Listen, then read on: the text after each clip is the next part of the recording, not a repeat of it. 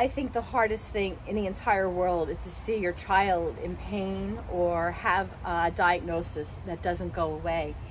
And being a parent that you can't change the reality except love your child. Right. You can listen to your child and provide the tools. Yeah, but I think that it's really important as parents that parents don't show the vulnerability to the child, because they need to see the parent as the rock and as their strength, because they don't know what to think. And of course it's age dependent, right? It definitely is age dependent. Yeah.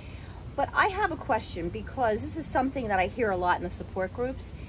Certainly a parent's the parent and has to take control and is, responsible for getting the right help. Mm-hmm.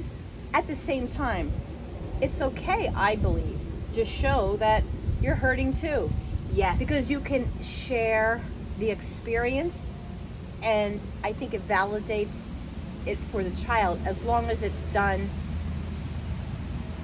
obviously with care in the right way. You can't be falling apart every second. So I think that depending on, once again, the personality traits of the child, some children take on the role of being a parentified child. What does that mean? So a parentified child is someone that sees that their parent is hurting, yes, and all of a sudden doesn't want to show their feelings because they see the fragility or the vulnerability of their parent, and they want to show their parents that they're okay even though they're not okay. So yes, I agree, it's a balance. It's a very important balance to be able to strike between sharing your feelings and allowing yourself to be vulnerable with your child. And be real. Yeah. And be real, but also to show them that you're there to pick them up. How can a parent best support their child? Because it's, like you said, it's a very confusing fine line. So I think that when you're first diagnosed, I believe that being like psychoeducationally, a sound psychoeducational background is really important. So you gather information, you figure out what is real versus what is not real, right? Give me an example. Not going to diet, right? The most important thing is you don't want your kid to start Googling.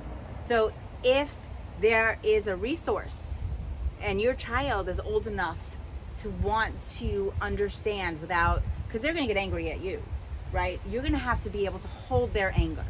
So it's okay for parents to get to show their vulnerability, but they also have to expect that their child is going to experience a tremendous amount of anger. Once again, depending on the age, right? If it's a toddler, there's not going to be anger.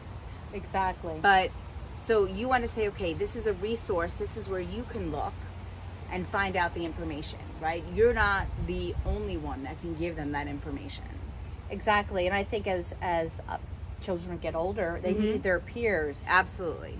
Yeah, I'm a big advocate of the summer camps for type 1 children, because everyone's the same, right? And they come up with a great structure, and they really naturally begin to experience the trials and errors of type 1, and they can talk to other kids, and it becomes so normal for them. Absolutely. We really felt that we wanted her to get that experience, and when she came back from camp, it was almost about a year after she was diagnosed. She was 10 years old.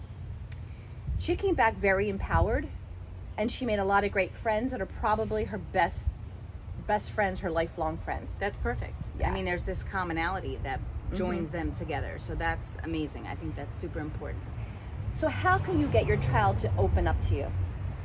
Well, I mean, there are stages, right? I mean, it's a lot of people, and there's controversy with stages of death and dying. Exactly. That's a really good point. There must be sort of natural progression of acceptance. Yes. So it starts with Elizabeth Kubler-Ross. She really coined the term, or she had the stages of death or grief or loss, right? So first it's denial, and then it's anger, and then it's bargaining. That, breaking up with God, or I can do this for you. Exactly. And then there's depression, right? Like you go into a depression, which could be you getting into bed. Yep. And then there's the acceptance, right? But there's no timeline. There's no timeline of, oh, okay, you're going to be in denial. Some families could be in denial for a week or two and then say, okay, let's go. We go. This is it. This is how we're going to move past this.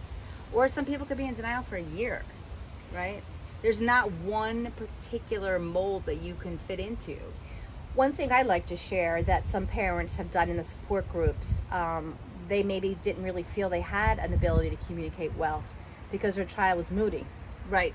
Or they wanted to close the door and be left alone. They would leave a journal note sometimes under their pillow. I think that's great. Or they would give a text, I love you, I'm here for you, how you doing? I think that's great. You know, giving a constant lifeline. What can I do? I'm going to trust that you can come to me if you need me, but I also trust that you got this. I mean, maybe not in the beginning, but I feel like giving them power that they know what they need for their body. Well, let me ask you a question. How long did it take Sophia to get this? Took her. How old is she now? Sophia is 15. She gets it, and I would say that she's probably started to really own it a lot after she came back from camp. So when she was 11 or 10? Probably about 10 and a half, actually. But that's unusual. Tom and I, even to this day, are always looking at our apps. We have a CGM, which monitors her blood sugar. So that gives us great peace.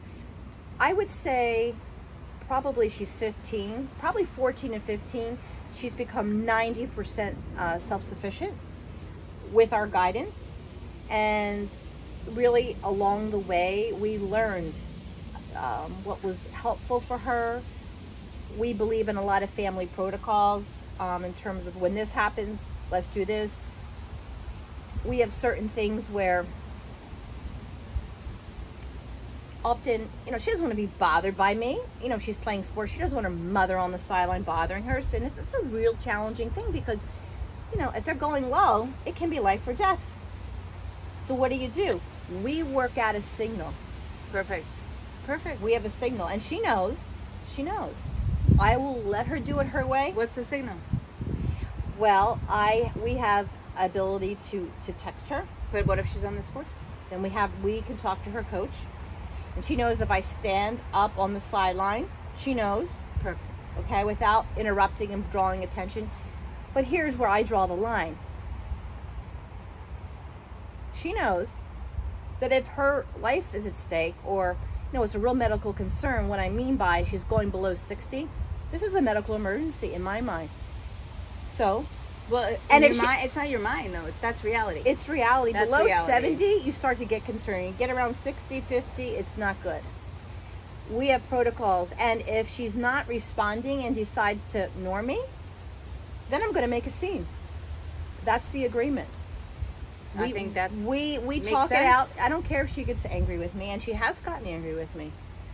But her health comes first, and we're excellent, I believe, in communicating. And I don't know everything. I want her to tell me what works for her, what she wants me to do, knowing that I have her back, knowing that I will make sure she's healthy.